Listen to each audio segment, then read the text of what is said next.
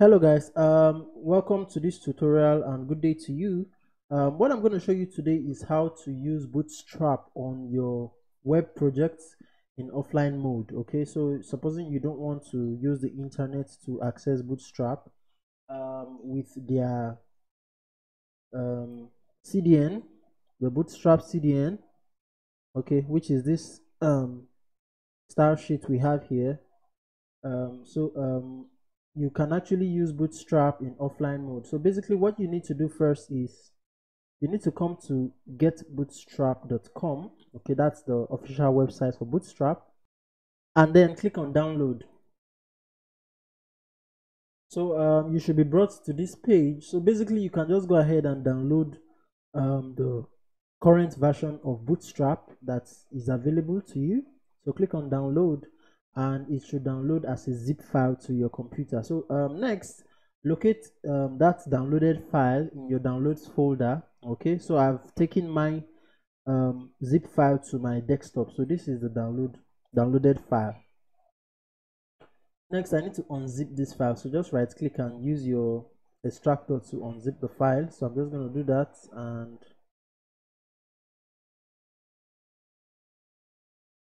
so this is the extracted file here.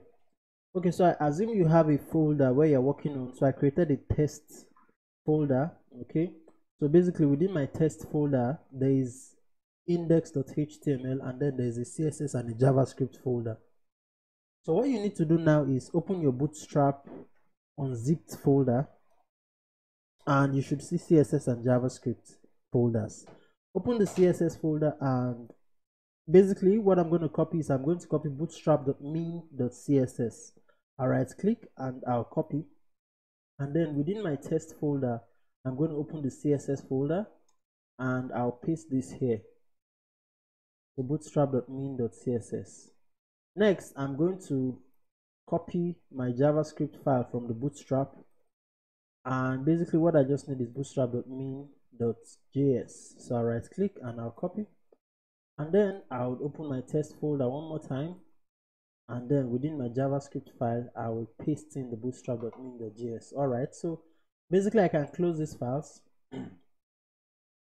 What I'm going to do next is I'm going to open up my code editor. Okay, so this is my code editor, and essentially the test folder is open.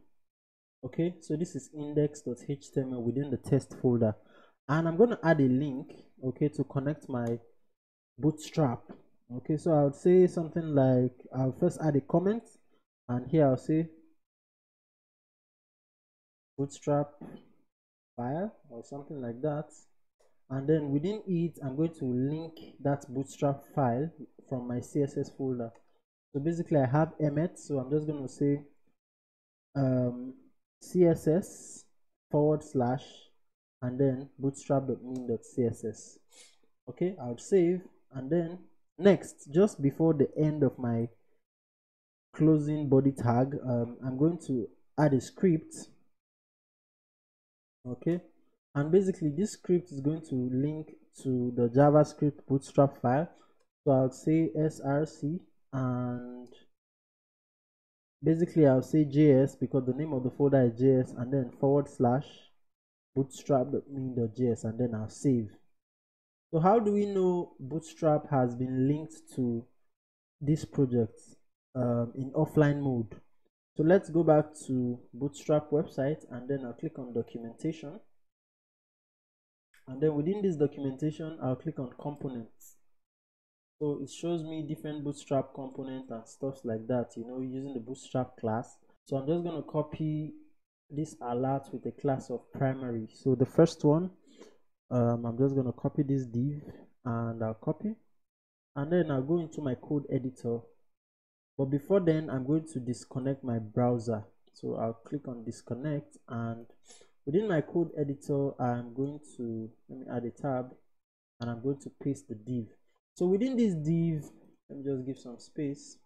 So within this div there is a class, Bootstrap class of alert, and then alert primary, and then a role of alert. So basically it's going to look like this. It's going to look like this guy here, this simple primary alert. So next I'm going to save this project and open it within the browser. So remember, I've disconnected my internet, okay, and then let's open it within the browser. So I'm just going to do Alt B, and boom. So we have this is pretty big. So we have a Bootstrap class in offline mode. So this is how you can incorporate Bootstrap into your project and use it in offline mode. Thank you so much for watching this tutorial. If you're not subscribed to my YouTube channel, I encourage you to do so for more exciting videos and tutorials on coding and programming. See you in another lecture.